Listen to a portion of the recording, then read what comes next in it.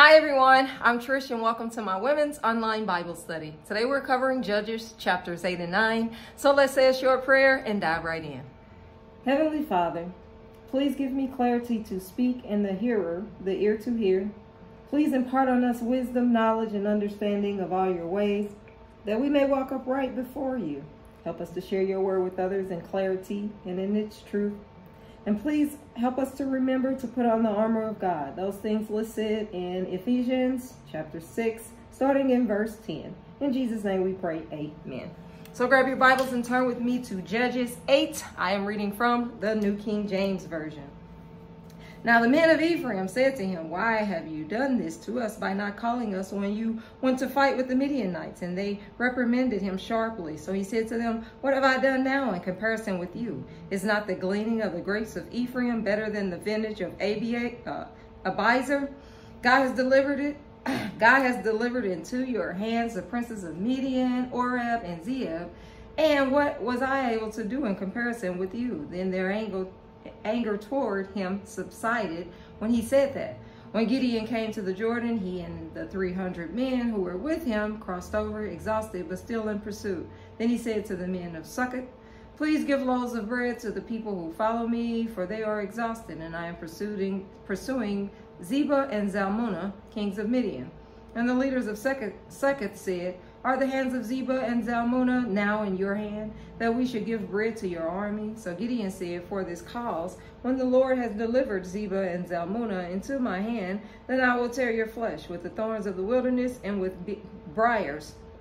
Then he went up from there to Penuel and spoke to them in the same way. And the men of Penuel answered him as the men of Succoth had answered.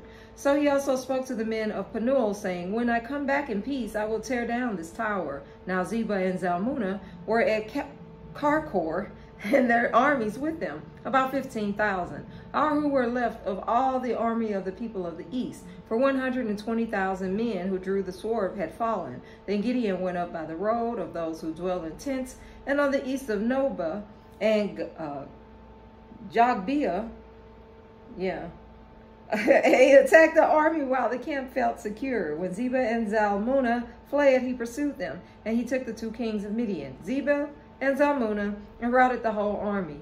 Then Gideon, the son of Joash, returned from battle, from the ascent of Heres, and he caught a young man of the men of Succoth and interrogated him. And he wrote down, for him the leaders of Succoth and its elders, 77 men. Then he came to the men of Succoth and said, "Here are Zebah and Zalmunna, about whom you ridiculed me, saying, Are the hands of Zebah and Zalmunna now in your hand, that we should give bread to your weary men?" And he took the elders of the city and thorns of the wilderness and briars, and with them he taught the men of Succoth. Then he tore down the tower of Penuel and killed the men of the city. And he said to Zebah and Zalmunna, "What kind of men were they whom you killed at Tabor?" So they answered, "As you are, so were they. Each one resembled the son of a king." Then he said, "They were my brothers, the son of my mother. As the Lord lives, if you had let them live, I would not kill you." And he said to Jether, his firstborn, "Rise, kill them." But the youth would not draw his sword, and he was afraid, because he was still a youth. So Zebah and Zalmunna said, "Rise yourself and kill us. For as a man is, so is his strength." So Gideon arose and killed Zebah and Zalmunna and took the crescent ornaments that were on their camels' necks. And the men of Israel said to Gideon, "Rule over us, both you and your son, and your grandson also, for you have delivered us from the hand of Midian." But Gideon said to them, "I will not rule over you, nor shall my son rule over you. The Lord shall rule over you." Then Gideon said to them, "I would like to make a request of you, that each of you would give me the earrings from his plunder," for they had golden earrings, because they were Ishmaelites. So they answered, we will gladly give them. And they spread out a garment, and each man threw into it the earrings from his plunder. Now the weight of the gold earrings that he requested was 1,700 shekels of gold, besides the crescent ornament, pendants, and purple robes, which were on the kings of Midian. And besides the chains that were around their camels' necks, then Gideon made it into an ephod and set it up in his city, Orpha. And all Israel played the harlot with it there. It became a snare to Gideon and to his house. Thus Midian was subdued before the children of Israel, so that they lifted their heads no more. And the country was quiet for 40 years in the days of Gideon. Then Jerubbaal, the son of Joash, went and dwelt in his own house. Gideon had 70 sons who were his own offspring, for he had many wives. And his concubine, who was in Shechem, also bore him a son, whose name he called Abimelech. Now Gideon, the son of Joash, died at a good old age and was buried in the tomb of Joash his father in Ophrah of the Abiezrites. So it was, as soon as Gideon was dead, that the children of Israel again played the harlot with the Baals and made Baal-berith their god. Thus the children of Israel did not remember the Lord their God, who had delivered them from the hands of all their enemies on every side, nor did they show kindness to the house of Jerubbaal, Gideon, in accordance with the good he had done for Israel. Judges 9. Then Abimelech, the son of Jerubbaal, went to Shechem to his mother's brothers and spoke with them and with all the family of the house of his mother's father, saying, Please speak in the hearing of all the men of Shechem. Which is better for you, that all 70 of the sons of Jerubbaal reign over you, or that one reign over you? Remember that I am your own flesh and bone. And his mother's brothers spoke all these words concerning him in the hearing of all the men of Shechem, and their heart was inclined to follow Abimelech, for they said, He is our brother. So they gave him 70 shekels of silver from the temple of Baal-berith, with which Abimelech hired worthless and reckless men, and they followed him. Then he went to his father's house at Ophrah and killed his brothers and 70 sons of Jerubbaal on one stone. But Jotham, the youngest son of Jerubbaal, was left, because he hid himself. And all the men of Shechem gathered together, all of Beth Milo, and they went and made Abimelech king besides the terebinth tree at the pillar that was in Shechem. Now when they told Jotham, he went and stood on top of Mount Gezerim and lifted his voice and cried out. And he said to them, Listen to me, you son of Shechem, that God may listen to you. The trees once went forth to anoint a king over them. And they said to the olive tree, Reign over us. But the olive tree said to them, Should I cease giving my oil, with which they honor God and men, and go to sway over trees? And the tree said to the fig tree, You come and reign over us. But the fig tree said to them, Should I seize my sweetness and my good fruit, and go to sway over trees? Then the tree said to the vine, You come and reign over us. But the vine said to them, Should I seize my new wine, which cheers both God and men, and go to sway over trees? Then all the trees said to the bramble, You come and reign over us. And the bramble said to the trees, If in truth you anoint me as king over you, then come and take shelter in my shade. But if not, let fire come out of the bramble and devour the cedars of Lebanon. Now therefore, if you have acted in truth and sincerity in making Abimelech king, and if you have dwelt well with Jerubbaal and his house, and have done to him as he deserves, for my father fought for you, risked his life and delivered you out of the hand of Midian, but you have risen up against my father's house this day and killed his 70 sons on one stone, and made Abimelech, the son of his female servant, king over the men of Shechem, because he is your brother. If then you have acted in truth and sincerity with Jerubbaal and with his house this day, then rejoice in Abimelech, and let him also rejoice in you. But if not, let fire come from Abimelech and devour the men of Shechem and Beth Milo, and let fire come from the men of Shechem and from Beth Milo and devour, and devour Abimelech. And Jotham ran away and fled, and he went to Beer and dwelt there for fear of Abimelech his brother. After Abimelech had reigned over Israel 3 years, God sent a spirit of ill will between Abimelech and the men of Shechem. And the men of Shechem dwelt treacherously with Abimelech, that the crime done to the 70 sons of Jerubbaal might be settled, and their blood be laid on Abimelech their brother, who killed them, and on the men of Shechem, who aided him in the killing of his brothers. And the men of Shechem set men in ambush against him on the tops of the mountains, and they robbed all who passed by them along the way. And it was told Abimelech. Now Gaal, the son of Eber, came with his brothers and went over to Shechem, and the men of Shechem put their confidence in him. So they went out into the fields and gathered grapes from their vineyards and trod them and made merry. And they went into the house of their God and ate and drank and cursed Abimelech. Then Gaal, the son of Eber, said, who is Abimelech and who is Shechem, that we should serve him? Is he not the son of Jerubbaal? And is not Zebul his officer? Serve the men of Hamer, the father of Shechem, but why should we serve him? If only this people were under my authority, then I will remove Abimelech. So he said to Abimelech, increase your army and come out. When Zebul, the ruler of the city, heard the words of Gaal, the son of Ebed, his anger was aroused, and he sent messengers to Abimelech secretly, saying, take note, Jael, the son of Ebed, and his brothers have come to Shechem, and here they are, fortifying the city against you. Now therefore get up by night, you and the people who are with you, and lie in wait in the field. And it shall be, as soon as the sun is up in the morning, that you shall rise early and rush upon the city. And when he and the people who are with him come out against you, you may then do to them as you find opportunity. So Abimelech and all the people who were with him rose by night and lay in wait against Shechem in 4 companies. When Gaal, the son of Eber, went out and stood in the entrance of the city gate, Abimelech and the people who were with him rose from lying in wait. And when Gaal saw the people, he said to Zebul, look, people are coming down from the tops of the mountains. But Zebul said to him, you see the shadows of the mountains as if they were men. So Gaal spoke again and said, see, people are coming down from the center of the land, and another company is coming from the diviner's terebinth tree. And Zebul said to him, where indeed is your mouth now? With which you said, who is Abimelech, that we should serve him?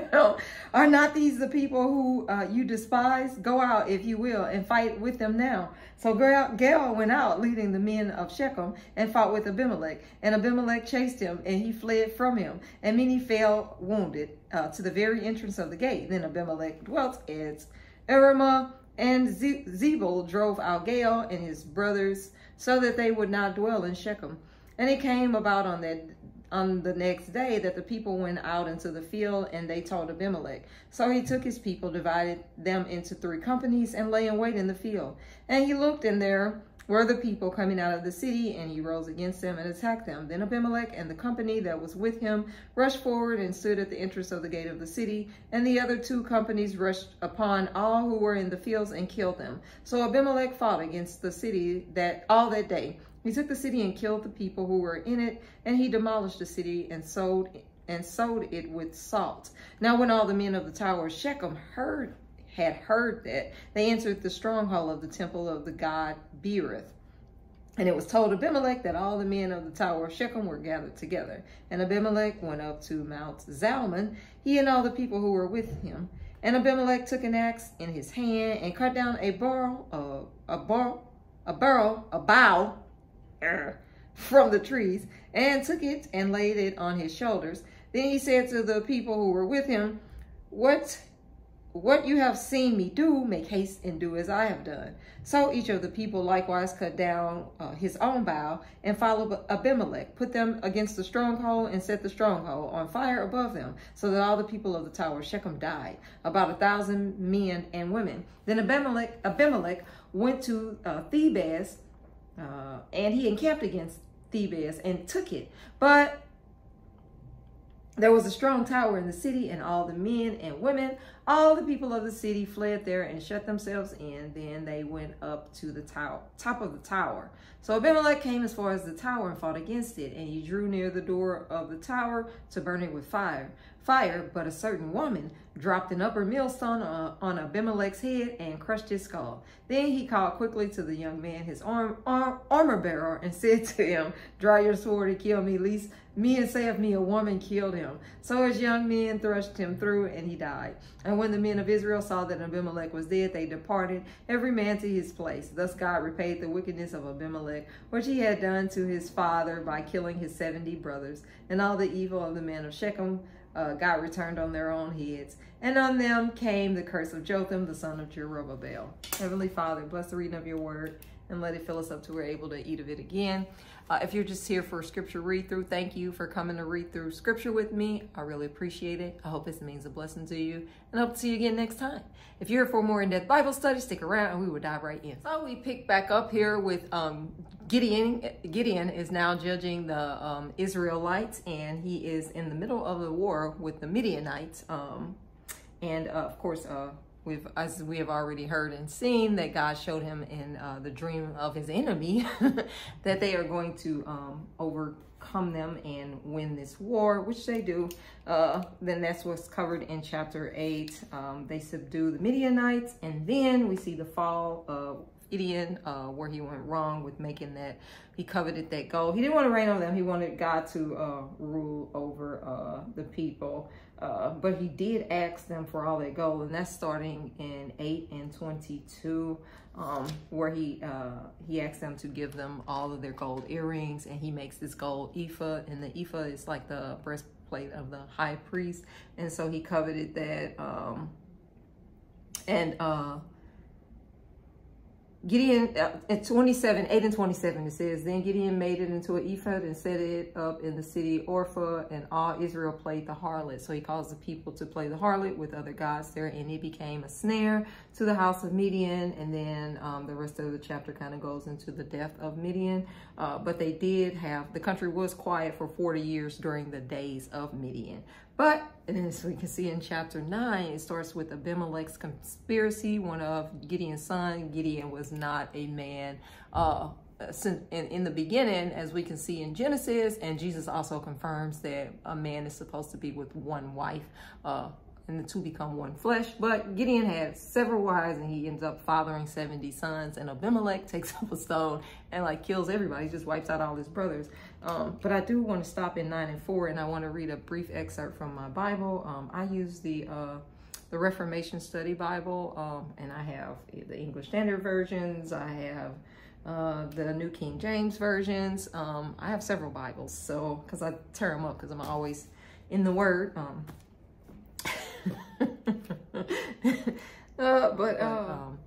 I'm just gonna read the quote from my Bible notes. It says, the temple of Baal-Berith paid the wages of those who oppressed Israel under Abimelech. Archaeologists have discovered a temple from the era of Joshua and the judges at Shechem that contained an altar and a huge standing stone.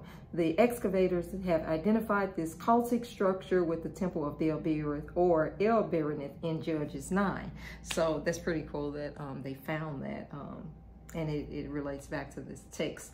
And then, but just picking back up, Abimelech, Gideon's son, has killed all his brothers, and he is trying to reign. Down in verse 7, we do see a parable. The first time we see a parable in the Old Testament, we know that Jesus uses his form to speak in the New Testament, but there's a parable of the trees given here, and then starting in verse 22, that's when we start to see the downfall of Abimelech. He did reign for 3 years over Israel. And let's pick up here in 23, where it says 9 and 23, God sent a spirit of ill will between Abimelech and the men of Shechem. So God's will be done, and that is what we pray, because it's going to be done. People have evil intents on their heart. It just seems like we don't have a lot of answers for a lot of the evil, but I do know that people have evil on their heart, and God will repay. He says that vengeance is mine. And after he says that, he does go on to say, and I will repay. I can't wait till we get to that so I can stop saying it. I'm still gonna keep saying that. But he sends that spirit of ill will, and then there's that calamity. And I love when they kind of disagree with each other. Who was it? Wait, I'm gonna pause it to go and see. It said, verse 37, 9 and 37, it was Gael and Zebul, and he asked him, he's like, oh, where's the big, oh, no, it said 38. Zebul says to him, where indeed is your mouth now? Like, you had all those things to say. Go out, go. You said that you were going to fight, and who is Abimelech that we should serve him? And he kind of just ate his words. But Abimelech does go on to die at the hands of a woman. And then he asked the servant, who did he ask to come and thrust him through so that it wouldn't be known that a woman killed him? But here we learn, even to this day, and everyone who reads the story about Abimelech knows that it was at the hand of a woman. And it ends the chapter that down in 56 that God did repay the wickedness of Abimelech, which he had done to his father by killing his 70 brothers, and all the evil of the men of Shechem God returned on their own heads. So God does what goes around comes around, and it comes around by God. So you send something out evil, and God will definitely repay you for your evil. You will not get away with it, guaranteed. He said, vengeance is mine, I will repay. I try not to take the Lord's vengeance from him when somebody does something to me, but it's hard in that moment, because you're fired up and upset, like, why would you do this to me? To turn, because in the New Testament we have to turn the other cheek. So the woman drops the Abimelech, she crushes his skull, his armor bearer. So he asks his armor bearer to thrust him through, so that he wouldn't die, have that disgraceful death like Sisera at the hands of a woman. But we read it here. That is indeed the cause of it, and he just he was going to die anyways. But from that stone. That's it, guys. I'm just rambling on about his death, which is I don't know why I'm doing it. So thank you for coming to read through and study scripture with me. I really appreciate it. I hope it means a blessing to you, and I hope to see you again next time. May the Lord bless you and keep you. May he make his face to shine upon you and bring you peace, both now and forever. Until next time, bye.